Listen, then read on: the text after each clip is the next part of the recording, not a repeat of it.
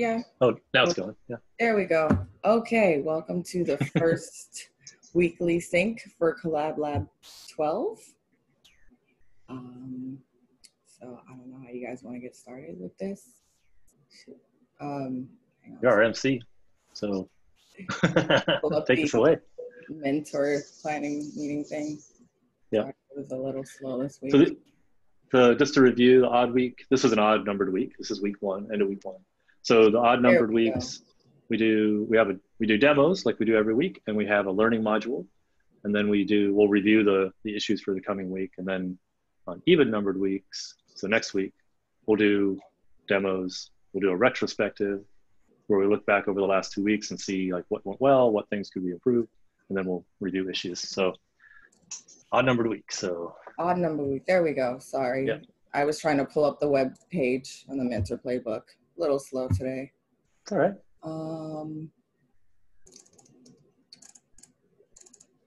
Okay, so learning modules.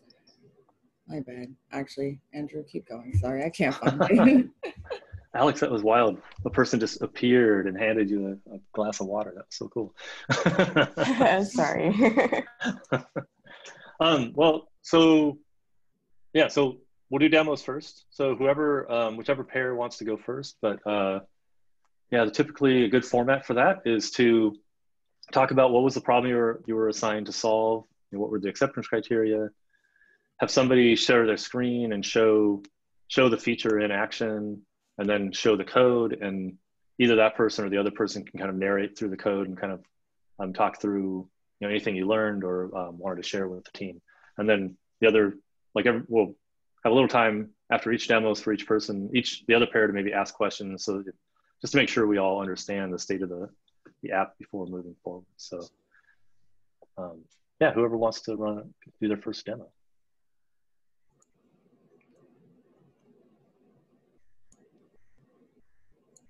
Yeah, go for it. Gabby, yeah. Yeah, okay. Yeah. Okay, so, all right, share my screen. Mm-hmm. Yes, please.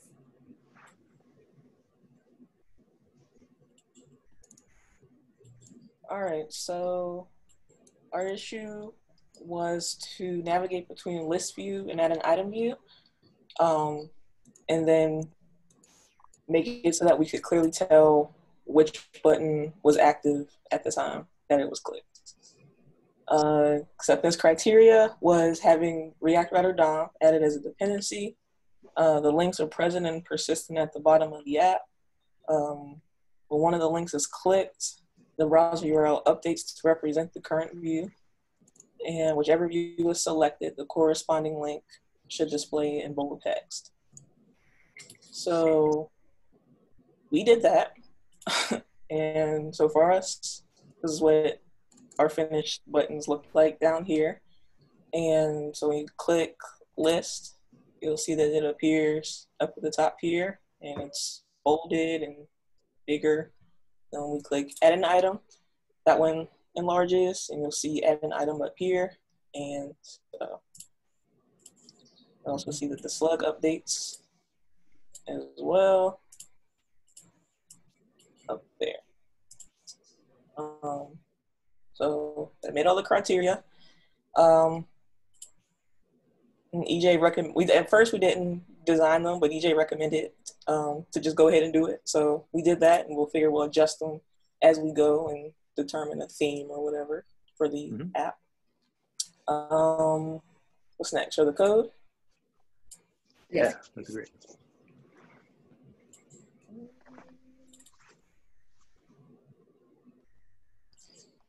Okay. All right, so here we created a React router, and just, I guess it's basically just what a React router would look like with the React or the router and the switch. And we have the path set to add item and list, and then they're linking to an add item component and a list component, which we just, made that the filler text that you saw up at the top there. And then we separated it and made the navbar its own component where we first we made this just link and um, link it to the list, and then this one was linked to add item. But once we realized that we needed to do the making it bold, we realized that link wasn't going to work for that to style them like with the active class. So we did discover navlink, which allowed us to add an active class to it that we could use to bold it.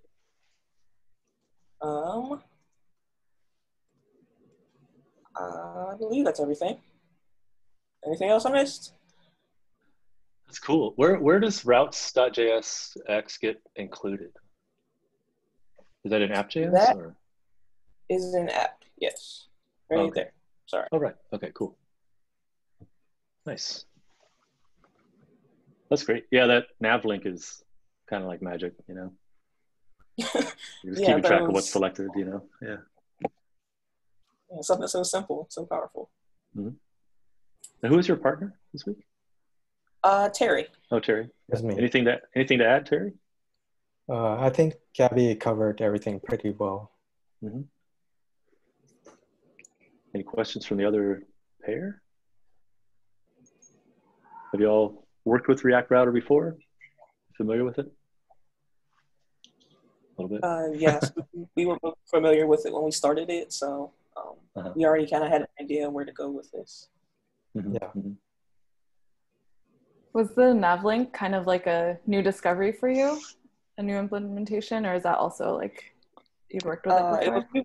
It was new for me, but Terry was aware of it, and so he was the one that recommended it, and we were able to look it up real quick to see the syntax and everything of it. Yeah, Cool. I've actually used it for my portfolio site, just making sure the current page is actively highlighted.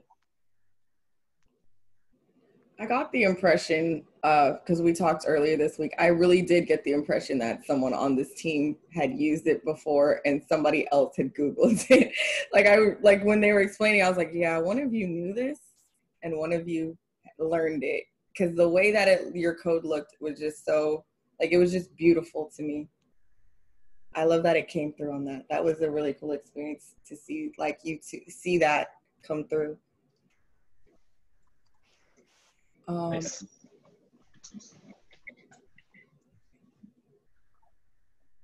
So team 2, would you like to share your code? Let's talk about your experience this week. Yes, we would. I'm going to share my screen.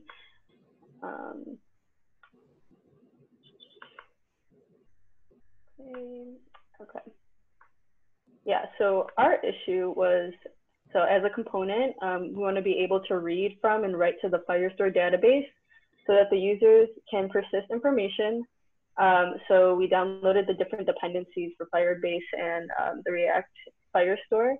And then we made a change to the Firestore database and had it show up in the application, and then made a change in the app and then had it show up in the Firestore database.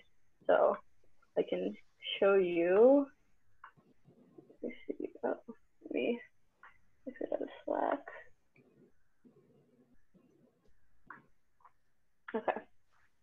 So here's our counter and here's the Firestore database. If we click and increase the count, then you can see that it updated in the database. And if I update the count in the database, then it should also update. And I think I actually have to refresh it. Yeah, and then it shows up within the application. So yeah, did that. And we can show you the code. We added a counter.js, and that was also included within, or we added a counter component, and then, sorry, I can't find my app.js, and added it right there. And then we use the use effect and use update in order to add the counter in here. And then Alex, if you want to jump in to talk more about the code. Yeah, sure. So one thing we also had noticed in the Firestore documentation was, Eden, if you could navigate to firebase.js, in the Firebase documentation, or in the Firestore documentation, there was always this function call for firebase.firestore. So we added that to be able to access the Firestore database. And if Eden, you can navigate back to counter.js, we just added some error handling there that was suggested by the other team in the event that we couldn't access the database, or if there was no data that was able, I guess if we couldn't access the database to get or update the data. Yeah. So yeah, with the counter, we just added the new count and a get request. And then we did an update request and use a function in order to update the count. And we had a few issues with new count. I had to do a lot of research on how to get it to properly work, and ended up adding this new count dependency here after we talked to EJ during office hours.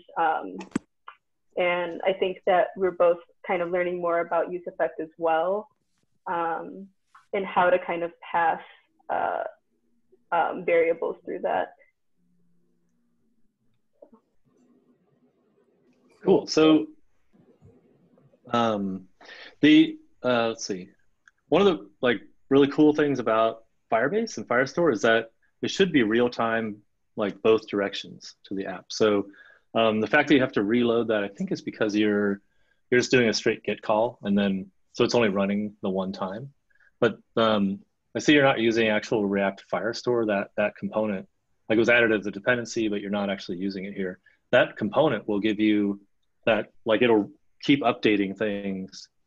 If you use that component to create a provider or something, if you make a change in the database, it'll just flow right through the app and you won't have to refresh. So that's probably something that we should get in place this coming week when we do the next set of issues, is to use React Firestore so that you have that kind of real time.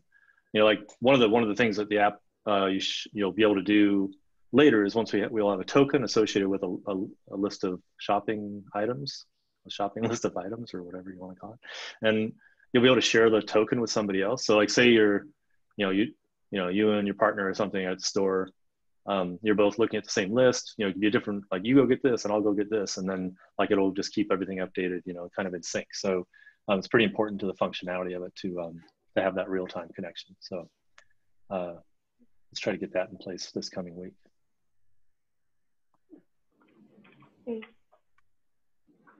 But it's so fun. It's always so fun. You click the counter and it shows up over there instantly. I just love that. And this was the cool thing about this one is I liked that, I believe you two had to teach yourself this completely from scratch, correct? It was something completely new. So I was really inspired by how when we spoke over the week, they spoke about that. And I actually used this to look into teaching myself this. So I want to thank them for that, because that was super cool. Nice work. And I love too that both pairs were demoing on the production URL. That's A+ work. Get that stuff in time to do that. Nice job. So next. Sorry to interrupt, Miles. I do have a question about that. Andrew, would that mean that Eden and I should work on updating this functionality this week as well, on top of the new issue that we'll be working on? Well, the thing that you made, the counter and everything, is mostly just to prove that we were able to make the connection to the database. So that work can all go away. So whenever we in the upcoming issues, we'll have the ability to add an item So we'll just make sure that we use React Firestore to implement that issue.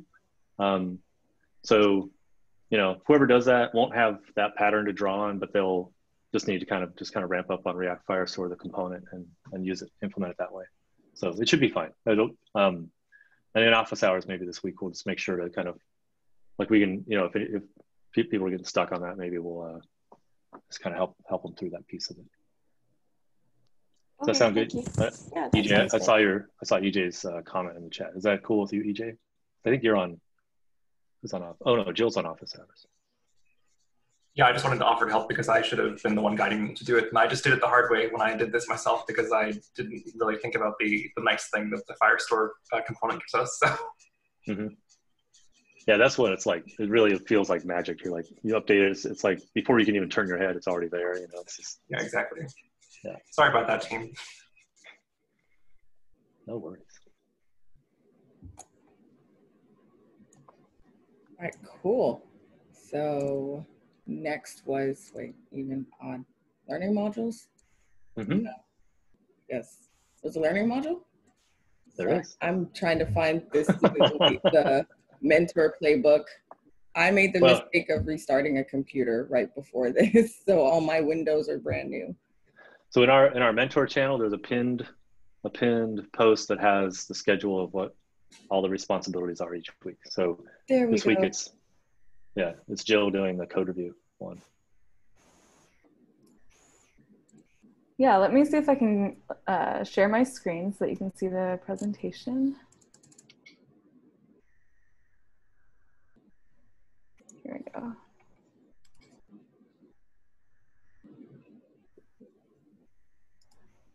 Oops, not in the right. All right, cool. Is everyone seeing the code review tab? All right, yep. Let me see if I can.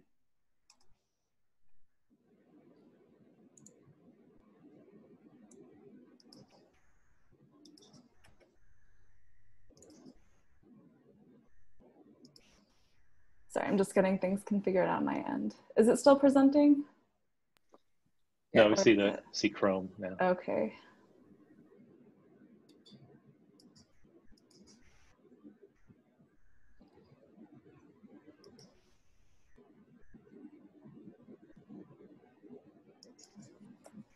Okay, cool. How about now? Yeah, that looks great. Okay.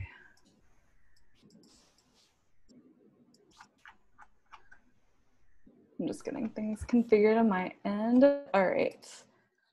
All right, so code reviews. Yeah, excited to talk about this now that you've had a little bit of experience yourself going through the process. But yeah, here's a little overview of what we're going to be talking about. First, what is a code review? Then a little bit about the code review cycle, how to elevate your code reviews and make sure it's a really good experience. How can you help others review your code? How can you review others' code? And then finally, some tips and tricks that GitHub is available for you to be able to explore code a bit more effectively and make it work for you. So first of all, what is a code review? It's a conversation about a set of changes. And this word conversation is really a nice way to think about it because I think it's really common to hear the word review and you think about, you're being graded, it's something that you need to pass. But really, a code review is just a way to talk about the code and get together because we're all on a team together and we want to make a good product together. And the best way to do that is to really just talk about it and have a conversation. So that's just a really nice way to think about it.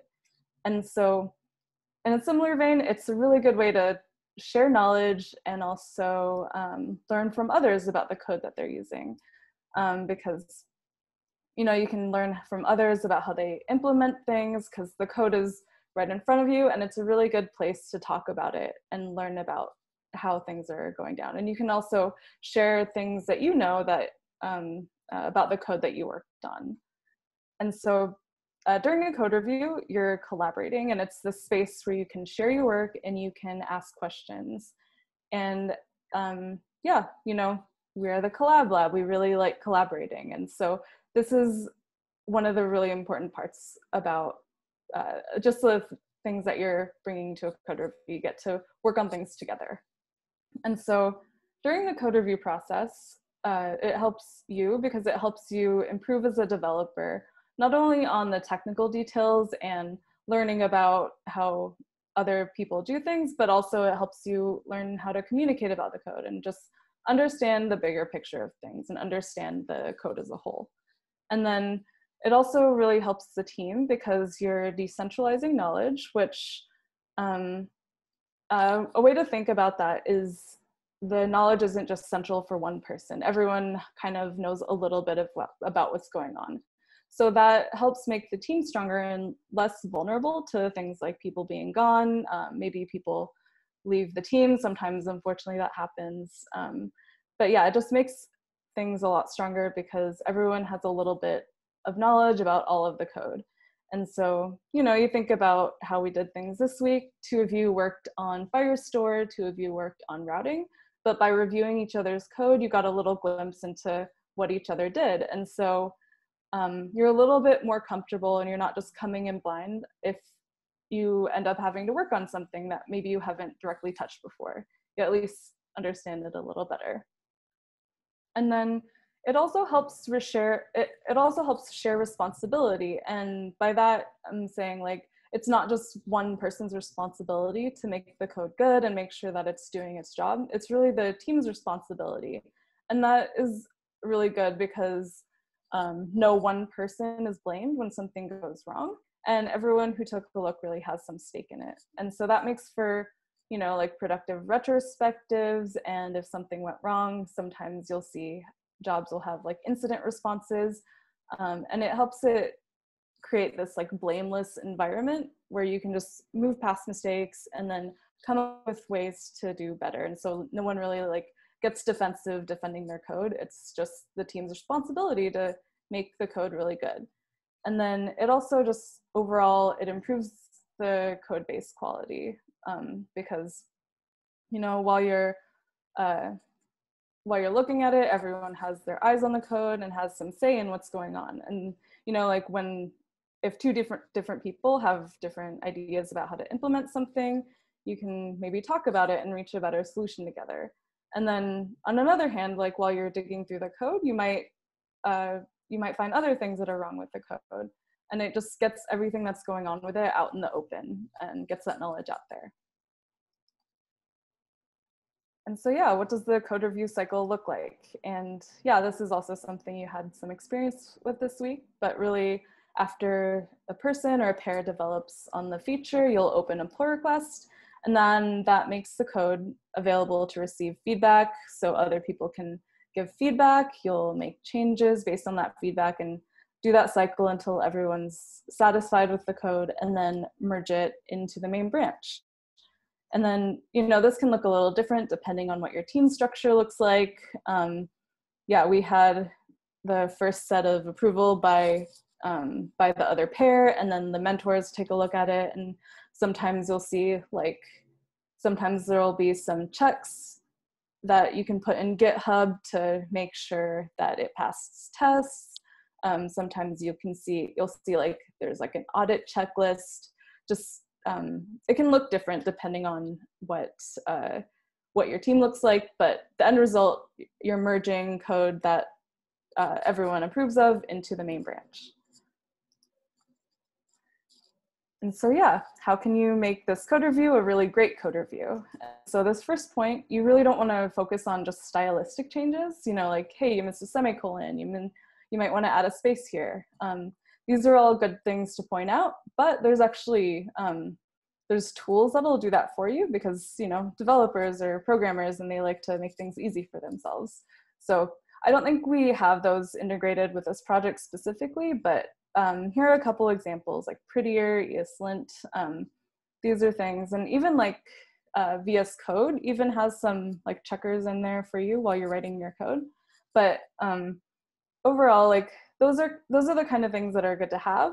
But when you're reviewing code, you want to, you know, focus on kind of like the bigger picture. You want to focus on what your perspective as a developer of the whole code base can bring to it. So, you know, like, you know, you just want to look at things that improve the code as a whole. Let's see.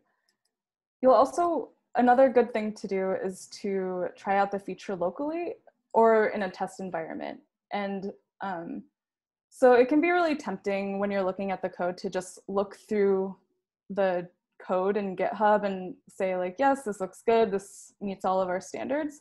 But if you're only looking at it and you're not actually testing it out, you might actually miss a few things. You might see that it's not actually working, or like, for example, a bug was pointed out with the counter where it was flickering a little bit. And that's not something that was necessarily in the code itself, but by actually looking at it, it's something that you were able to pick out and see. And we'll talk about that a little bit more in another slide.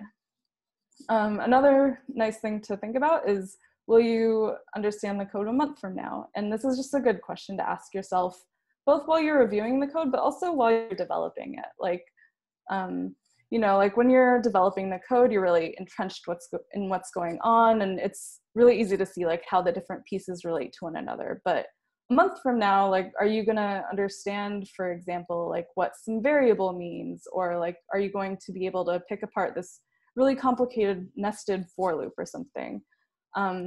You know, just take a step back from the code and then think like, am I gonna remember what this means? So you can, you know, add comments reminding you what a function does, things like that. But chances are you are going to be coming back to the code maybe a month from now, maybe longer. So just put yourself in those shoes. And yeah, it'll be a better experience for everyone. Let's see. And then, yeah, praise. Praise is really, really important. And these next couple of ones are bold because this is just what makes the code review a really good experience. And yeah, this reminded me of the statistic that I've heard where it takes 5 positive interactions to make up for 1 negative interaction. So that's something to keep in mind when you are looking at code, because you know you work on your code, you put a lot of effort into it, but then think about like you get it back and then you see a lot of really bad comments on there. Like that can be really hard. So like in the future, you might be less likely to put yourself out there. You might be more defensive. And just overall, it's really good to see the things that you're doing right in addition to things that need improvement. So like, yeah, just as you're reviewing code, just be sure to point out some of the good things that you see. And in line with that, default to approval. And this is kind of like a mindset to approach the code with. Instead of looking for things that are wrong, maybe look at it with a really open mind and try to figure out and ask yourself, like, what are they trying to do here? So even if something doesn't look like the choice that you would have made, it's always good to like at least ask about what they were thinking and then have that conversation, and you might reach a better understanding and might even learn things that you didn't know. So yeah, just think, hey, I'm sure they had a reason for doing this, and approach it with that mindset. And then you'll also just try to be really kind and empathetic as you're reviewing the code. And this is really important because, you know, at the end of the day, we're all just people on a team together, and we all want to be able to work together. And the code review is, it's like this one place where you're really interacting in that way together. So yeah, just be really kind and empathetic in the language that you use and in everything else. And it just makes it better for everyone involved. Oops. And then, yeah, you want to help others understand your changes. And we'll talk about this a bit more in the next section. But when you're writing up your pull request, it's really important to help others understand what they're looking for. So they're not just coming in blind, and it takes some of that context switching away. And then also try to answer all the questions that people who are reviewing your code try to go through. And if they ask questions about your code and they put the effort into reviewing it, it's really considerate, and also, you know, keeps that conversation going. So just try to, you know, answer all the questions that they ask about it. And then that makes for, you know, just like a more complete code review. And then finally, just take your time looking at the code, because yeah, a lot of development work is actually just reading code.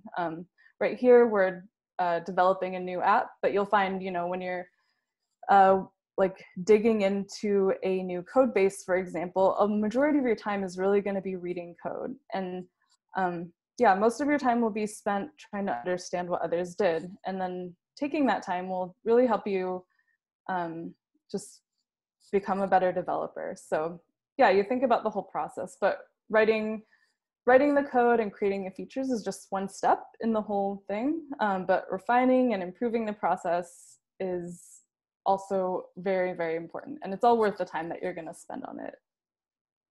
So yeah. When we talk about running the code locally, you'll want to try it out locally first, both when you're developing it and also when you're reviewing the code. Because on one hand, it gives you confidence that your code is working and it does what it's supposed to do. And then, yeah, like I said before, when you run the code, it might help you find things that you might not have seen if you just skim through the code itself. Yeah, don't be tempted to skip this step. Something you might see when you're looking at, when you see code reviews, this LGTM looks good to me.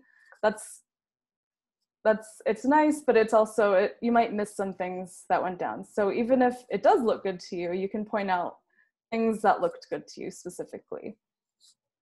And then when you create the pull request, be sure to include instructions of how to run the code. And I saw really good examples in both of your pull requests, so that's good. But it can be really, really granular down to pull this branch, run this command to start, to pull the dependencies and stuff like that. And then as you're reviewing the code, if you don't know how to run it locally, just ask questions, especially here in Collab Lab. Like we want to create that learning opportunity and get practice asking questions. And then, yeah, it's always an opportunity to learn a bit more. And so when you write your code, how can you help others review it? You want to add a meaningful PR description to give context and give them more insight into what's going on. You want to write meaningful commit messages, and that helps track the progress of what went down. And it can make it easy to kind of pick apart what was added and when, and like maybe try to find out where things might have gone wrong or something like that. You can self-review your code. You can check your assumptions and then just try to figure out why you did what you did. Try to put yourself in the reviewer's shoes and then just try to understand what they might want to know, because that might tell you some things that you might have missed. And then you can use some screen capturing tools, which we have. There's a few links here, but there's even just a screenshot, and that can help. Just explain how things should work a bit better. Sometimes, like when you're working remotely, you can have, when you're talking about the code, you'll have like this whole conversation that really could have just been condensed down to like an arrow on a screenshot. And then I saw people had the before and after shots of what it should do. So it's just like one way to facilitate that whole process.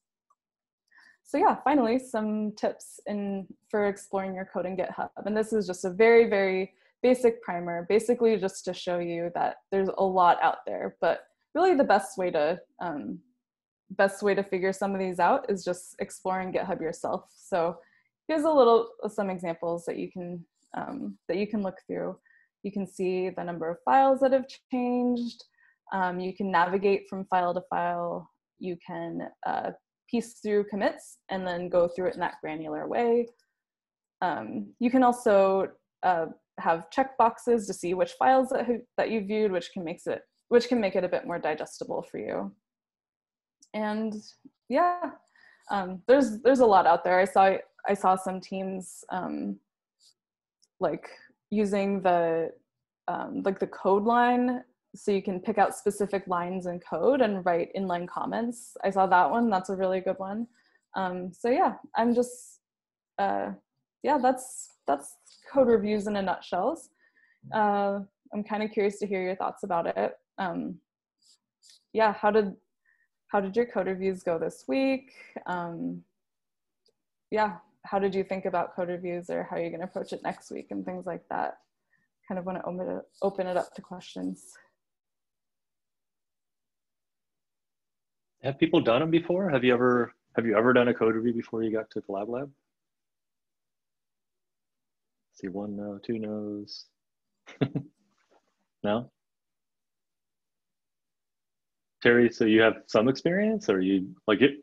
Because I wonder if like some boot camps, do you like if they might be on a group project, you might do some code reviewing or something. But Yeah, so in my boot camp during the last few weeks, we worked on a company project. And on that company project, we were split into pairs. And each pair sort of tackled their own issue. And the way we did code reviews was sort of similar to this, where anytime we were ready to have something in a PR, we would go to another team and just ask for feedback. And then we sort of go back and forth from there. were you using GitHub and doing it in GitHub, or? Yeah, mostly GitHub. Okay.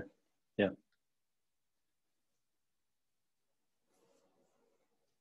Something I think a lot of like new like people who've become developers since GitHub existed think that that's where code reviews happen. And it's one place that code reviews happen. But back in the Stone Age, when I started this stuff, there were literally sometimes a code review would be get everybody in a room, somebody projects their code up on a screen, and people sit there and pick it apart and provide feedback in real time, like in a meeting. So that's another way to do code reviews that, I don't know. I like GitHub as a tool for this because you have a conversation in place alongside the code. You can like reference things. You know, it's kind of a nice improvement over the bad old days. Yeah, I'm curious. Did you do code reviews in pairs, like in addition to developing the code? Did you look at it together?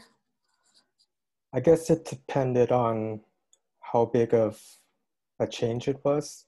For like minor things, we could each look at it on our own time and then leave some comments. But there's a few bigger issues where we would actually have a Zoom meeting with the other team and then talk through it. Mm-hmm. And I found that to be pretty helpful when it comes to finding out the problems. Yeah, it actually can be helpful. I was probably being too hard on the way we used to do things, but that's where like the Loom videos, you know, kind of like a screen share or something can be nice, because it might take you, 1,000 words to describe something, or it could take 30 seconds of just talking it through and pointing at stuff, right? This week, did either of the pairs, like Jill was asking, review the other code as the pair? Did you pair program on the review itself? Oh, you did. Cool. Yeah, me and Gabby actually did the review together. Nice. Yeah, same with Eden and I. It felt wrong not to do it together, for me anyway. So we made time to look through it together. That's great. That's cool. It makes me want to go back to every other team that we've ever had. Especially now, like just getting practice talking about it. It makes me want to go back to every other team and ask them if that's how they did it, because it just makes a lot of sense when you say it that way, Alex.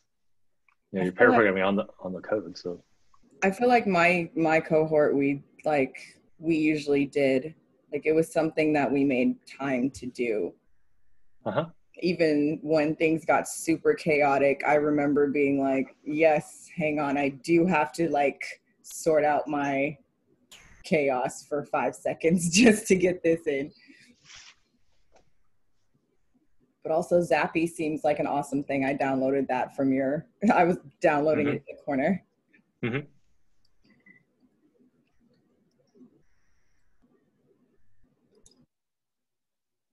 Oh yeah, am I still sharing my screen?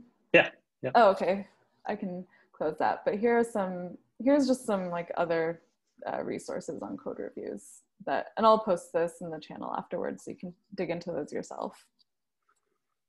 Yeah. Nice job, Jill.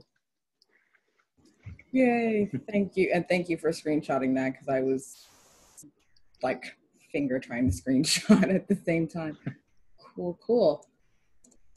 Why do I keep losing the mentor screen? Like I can't find it today. So next up is, I think that's about it, because it's been about an hour. Well, we need to go over the issues for the coming week. Oh yeah, issues for the coming week, my bad. I'm not with it today. It's been a long week.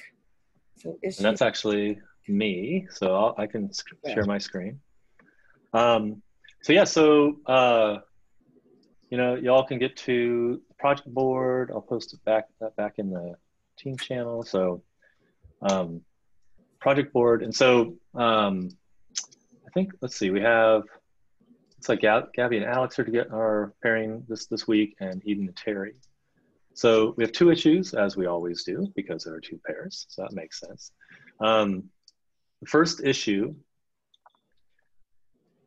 is, as a user, I want to set up a new shopping list so that I can start tracking purchased items. Pretty core functionality to the app. A shopping list consists of a set of items associated with the user's token. So I can see you better now.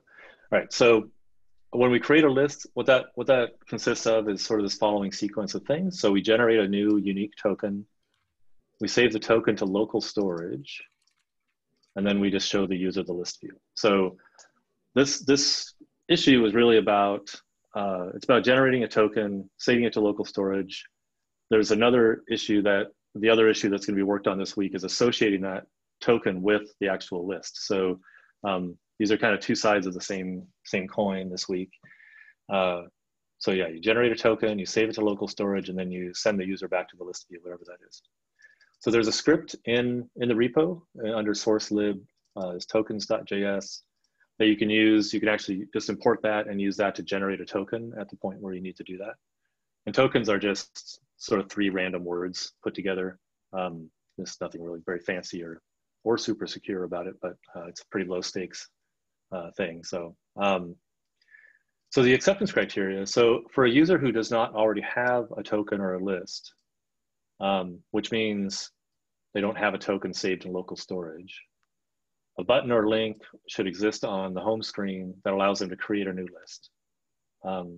So clicking on the button or link generates a new token and saves it to local storage.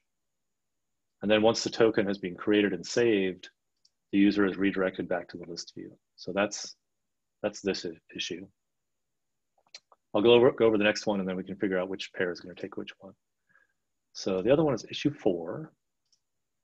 And issue 4 is, as a user, I want to add a new item to my shopping list so that I can start recording purchases. Also pretty core functionality.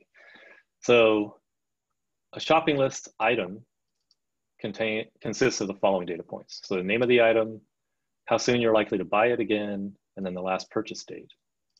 So the how soon you're likely to buy it again, we kind of, by default, we have sort of 3 values that the user can choose from: soon, kind of soon, not soon. And that corresponds to the next 7 days, the next 14 days, and the next 30 days. So so an item has basically this shape. So name, how soon, and last purchase date. So the acceptance criteria. So the user is presented with a form that EJ reminds us to make semantic, to enter the name of the item, and then to select how soon the person anticipates needing to buy it again. Soon, kind of soon, not soon. When the user submits the form, the item is saved to the database associated with the user's token. So you may notice a race condition between these 2 issues. We don't have a token yet. So if you're working on this issue, you're kind of waiting for the other team to get the stuff in place to have a token available. So what you should probably do with this is just hard code a token in the short term. And then when we go to merge, just have the token read from local storage, and or you could actually just you can manually, you don't know how to do that here. I'll show you how to manually put a token into local storage. So if you go into your, well, nobody uses Safari but me, but the equivalent stuff exists in Safari, or in Chrome, I mean. You can literally just go into in here and say, like token and sorry, okay, should be able to add a new one, token. Okay, there we go.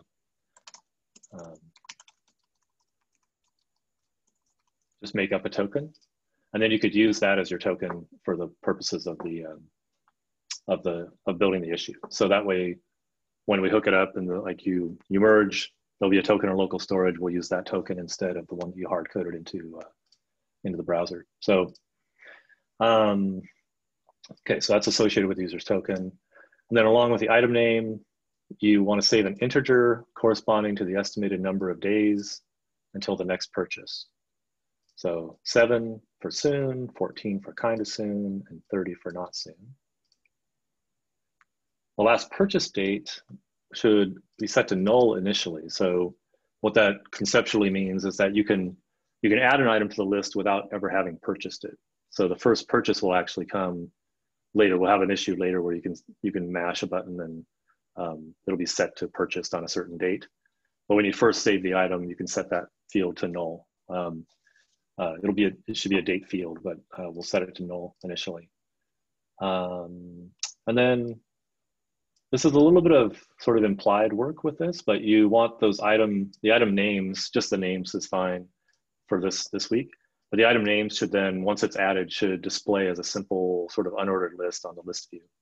So you go to the add form, you add something. If you go back to the list view, it should show up there just in a simple list. So those being the two issues, are there any questions, first of all, about either of these?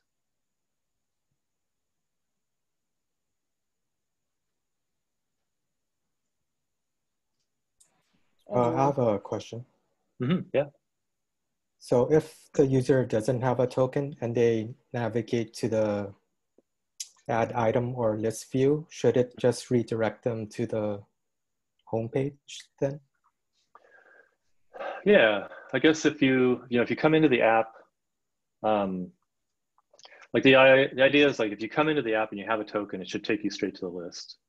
If you come into the app and there's no token, you should be on sort of a home screen that has basically just a button that you can mash to create a token. Does that make sense? So I guess if you manually navigated to add item or something and you didn't have a token, I don't know. I mean, I don't know what people think, but we could just not worry about that right now. Maybe defer that if we wanted to kind of tidy up the app later. It's a little bit of an edge case maybe, but it's a good call out, but won't necessarily have to handle that, I don't think. Unless anybody has a strong opinion otherwise. And then Gabby, you had a question? Yes, so for the soon, kind of soon, not soon part, yeah. Should that be displaying on the front end at all, or is that just something for the back end to know about? Yeah, so yeah, good question. We actually have, whoops, that's not what I meant to open. We have wireframes that kind of show what the screen should look like. So this is, it's kind of particularly helpful for this issue. So yeah, so the idea is that, and so this is sort of the most bare bones possible implementation that you could do, right? Like there's no styling. You might actually, what you're asking about is like, we have soon, kind of soon, and not soon here as a group of radio buttons. What you could do is say soon, and maybe in parentheses, within the next 7 days or something like that, just to make it more explicit to the user what they're selecting. Kind of soon, you could put in parentheses in the next 14 days, that kind of thing. Is that what you were asking? Okay, I think so. Okay, so like they'll put in eggs, and then they'll select soon, kind of soon, or not soon, hit add an item, and then a list item will pop up just saying eggs, but not like 7 days or anything. Oh, I see. Yeah, when they go back to the list, yeah, it should, right for now, for this week, it should just have the name of the item. Implementing more functionality around the list itself will come in a later issue. Okay. Yep, good question. So this wireframe goes through a few sort of accessibility things, a few little tips. So you should have a label element around your around the field, so that a screen reader picks up the fact that that label is associated with that particular form field. Same with the radio buttons here. Grouping the radio buttons with a field set element you're not familiar with that, it's just, you know, look it up. It's a standard form element, semantic element that will creates a grouping of form elements. So, and then a usability thing is that you want to select one of these timeframes by default. So a user, you know, should be able to just come in, put in their name, hit add item, and it should give them, you know, a kind of a smart default for that. So maybe as a team, you could decide which one of these makes the most sense, you think, from your perspective. And then the last thing, I've seen this happen a couple times where you hit the add item button and nothing happens, and you're kind of wondering, did it work? So it's nice to give a little bit of feedback to the user, an alert or something that just says item added, you know, after they click the button. And it's after they click the button and the call is successful. If the call was not successful, say they're on a flaky network or something, it would actually be good to give, this isn't part of the AC, but like a stretch goal would be to give some feedback that it didn't succeed, right? But assuming it succeeded, give a little bit of feedback to the user that, yeah, the call went through, your item was added. So there's a bit of functionality there. There might be some things that are new to people, like field set elements and some of that kind of stuff. But it's a pretty core thing to the app, so kind of fun to work on. I don't know, I'm trying to sell you on it. Yeah, you have to do one or the other, but it's either pair have a preference for which one you take.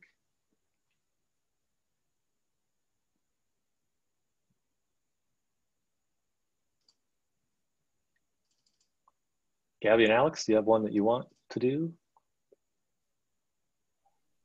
I don't have a preference, but Gabby, if there's one that you want to do, I'm fine with that.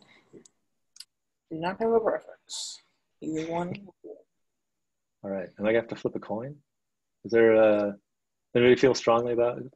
Terry or Eden, do you feel strongly about it? All right, yeah, cool. I saw you on mute. No preference.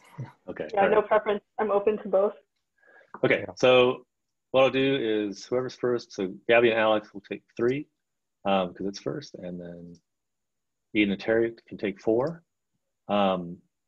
So would you all mind assigning yourselves to these cards and moving them into in progress? And then how did it go with like setting up branches and everything last week? Are people comfortable enough with that to do that in your first pairing session? Is that all right? Yeah? Okay, cool. All right. Well, this is like things start to get a little bit real here. So definitely hit us up with questions if you start to implement it and then you're like, oh wait, that seemed like it made sense at the time, but now I don't know what that means, or I don't know what the interface is to this script that's provided, or any of those kinds of things. Just hit us up in Slack and let us know. Otherwise, have fun with the issues this week. I think you're gonna do great. I have one more question. Yeah. At what point should we ever start worrying about the styles of anything yet, or are we sort of just focusing on functionality and focus on that later? Or yeah, that's a really good question. Yeah, we'll have time. We have time sort of set aside at the end of the project to add, polish, and kind of style things up. So you'll have almost 2 full weeks to do that. So yeah, I would just do the minimum you can kind of get away with now. So you don't kind of go too, don't spend too much time on implementing that, because we will dedicate time to it later.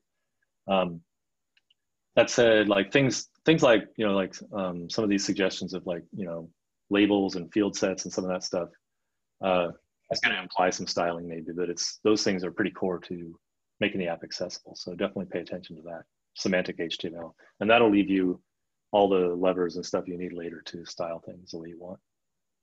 Okay. Good questions. Cool. All right. Cool. With that, I guess we're gonna call this a day. Lovely to see. Oh, one last thing. I guess who's doing? Jill, you're doing office hours this week, right? Yeah, I think it's me this week. Do you want to just try to schedule that while we have everybody on the call? Yeah, maybe that'll be easiest. Okay. Yeah, what time did we do last week? Like, is there a time that works for everyone, or how do we want to schedule that?